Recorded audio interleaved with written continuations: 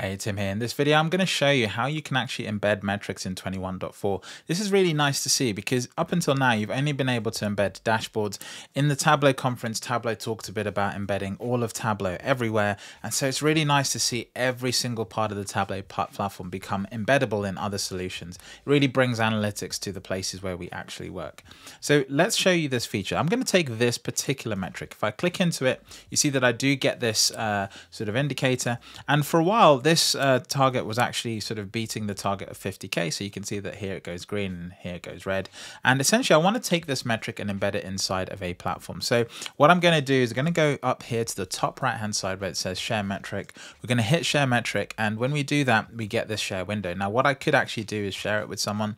But new in 21.4, you can now embed these inside of other platforms. So I'm going to copy the embed code. And the embed code is essentially a piece of code that allows two things. It gets the asset from the Tableau server. So in this case, this is the metric. It tells Tableau what it is. And then the second thing is it loads some JavaScript that actually runs that particular asset in the website. Essentially, the metric needs to look like the metric, and that is all handled essentially by the JavaScript. It comes in and does a bit of HTML and CSS formatting, and it also looks at things like authentication and stuff like that for you. So the way I'm going to embed this is not how you'd really do this in a real application, but in a simple way, this might be something you might do if you're using single sign-on, because essentially everyone might be signed on already. So let's go ahead and go to this. Now, this is actually something called the Html5 Boilerplate. I've actually just downloaded it off the internet. It's used in web development to give web developers a starting point so they don't have to go and code 100 things from scratch to work on a whole range of devices. If I actually double click it, you'll see it opens in a tab and you can see it says, hello world, this is a Html5 boilerplate. This below is a metric. We currently don't have a metric there. So I'm going to edit this HTML file with the embed code that I just copied, and we're going to see what it looks like. So let's go ahead and open this. I use VS Code as my code editor, so it's going to slide in here from my other screen. And now what we have is the HTML code. Now, if you've not used HTML or CSS before, don't worry, don't be intimidated. It's actually pretty easy to work with. It's just like a Word document, except for you get to see all the formatting and everything that's going on. You can see this P tag is essentially a paragraph.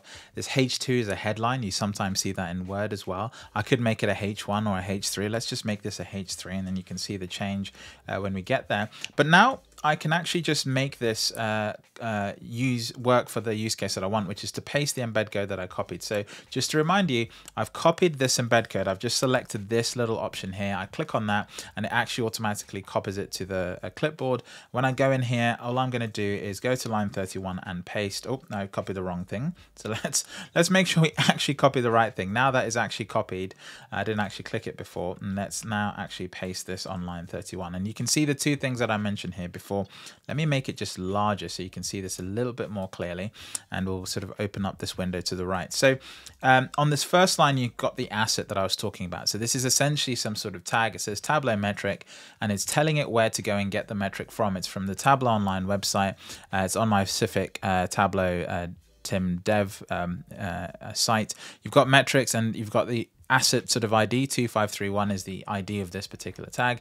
It's actually what you see up here. If you go to the URL, you can kind of see it up here. So if you're trying to build a platform that can sort of dynamically call this, you could use something like the Tableau Server REST API to go and get a list of all the metrics where they belong, and you can be dynamically loading these metrics as people create them on server. That could be something that you do rather than manually going and grabbing the embed code. You could essentially just dynamically build out this URL and then load them in as you want.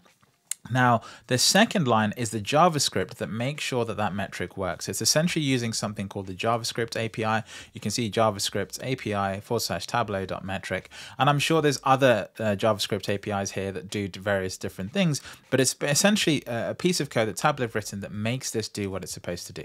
So let's go ahead and save this. I'm going to sort of minimize this a little bit more. And when I go back to my web page, you'll see that there's no change here. Now, I made two changes. I turned this header from a H2 to a H3, so we should see it get smaller. And the second thing is we should get the metric to load. So let's go ahead, hit refresh, give it a second, and there you go. We have the metric. It's loaded absolutely fine there. So this is great. I'll just make it larger for accessibility reasons. And so you can see this is working. Now, what is essentially going on here, if I just right click on this and I inspect the element, it opens up the HTML inspector on the right hand side. You need to have developer mode enabled to see this. But in essence, if I just go and select everything that this has actually brought in. Let's just make sure that this is actually going on. So you can see here that this is essentially, this HTML tag here is actually an iframe. So let's fully select the iframe. So if you're into this kind of stuff, this is what essentially Tableau has done with that JavaScript. That asset that it went and got essentially created a mini version of a web page inside of this particular context. And so that's what all an iframe does. It basically tells it where to go and get something from the internet, and it creates its own HTML document inside of that little tiny space. And so you can see here you've got things like the header and everything else, and then the metric is actually just being built here using JavaScript. Now what's interesting is this doesn't feel like what Tableau uses to build visualizations. It's not using VisQL. It's actually using something called React, which is another web technology to make websites just work a little bit better and be more dynamic. So you can see the individual elements that are being sort of built here. If I open this out, I'm sure we can even see the individual code that generates these lines. It's an SVG sort of item, so you can see all the different things are sort of broken down. And I can keep going down, and there you go. You can actually see the individual data points that sort of explain this path a little bit, and you can kind of dig into this. So this is why it's not using something like VisQL, which actually just renders static images. So that's a bit of a sort of, we've just gone off piece there, me trying to show off my HTML understanding, which I don't really have much of at all. But nonetheless, here we are. This is how the embedding capability works. So hopefully you find this useful. Hopefully you want to start embedding these things in different places. The easiest sort of thing to do with this is if you use single sign-on and everyone's going to be authenticated like I was here, you can just start using this. If you're already embedded and you're using the same authentication for Tableau as you're using for your portal, then you can just go grab that embed code, and most portals will have the ability to put things like this, embed code in HTML, into these sockets, and boom, you're done. You can have 4 or 5 of these working. And again, just to show you how easy this is, let's go back out, get one more metric. We'll put it just below it. So let's get this one. Let's get share metric, and let's copy the embed code. Go back to my HTML, open this up with VS Code. It should come back onto screen. There we go. And where am I going to put this? I'm going to put this just below. I could tile these so they work a little bit better, so I'm just going to put this again. Now what's interesting here is I don't believe I need this line of HTML again because it's already there. As you can see, it's basically the same one above.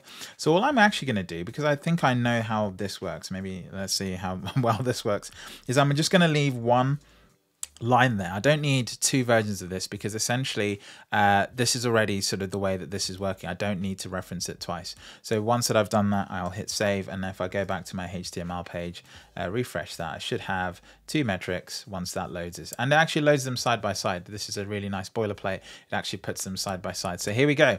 I've just created a page with some very simple metrics on there, and it's really sort of nice to use and work with. So have a go at this. It's really simple, I think, for lots of people to start using this everywhere and get involved with metrics. Thanks for watching, and I'll catch you in the next video.